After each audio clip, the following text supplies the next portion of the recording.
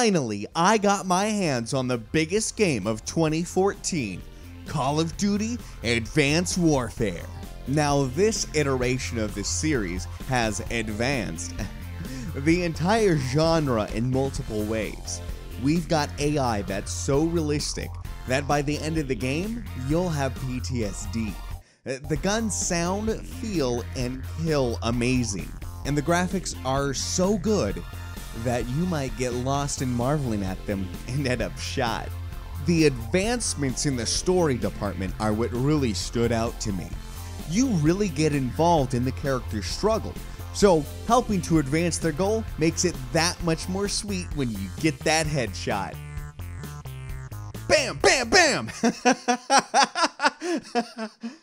Of course, with such a good story, there's bound to be some sections where you have to put your gun down, but thankfully, they're a pleasure to play.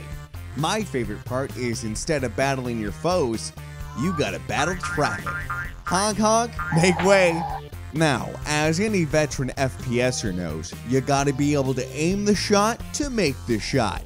And I'm glad to say that there's absolutely no changes made to the controls at all, so your years and years of practice from the earlier games will translate smoothly, and you'll be popping off shots in no time. Now for the big one, and I do mean big. The introduction of mechs are jarring for a little while, but once you stomp around in these bad boys, you'll be surprised you ever played a COD game without them. Just like in your human form, you've got an entire arsenal of weapons at your disposal, like red lasers, missiles, and green lasers.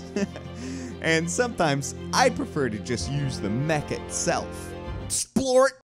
Overall, I gotta admit, this is the best game in this series so far, with so many additions to the base gameplay while still retaining that COD-y feel.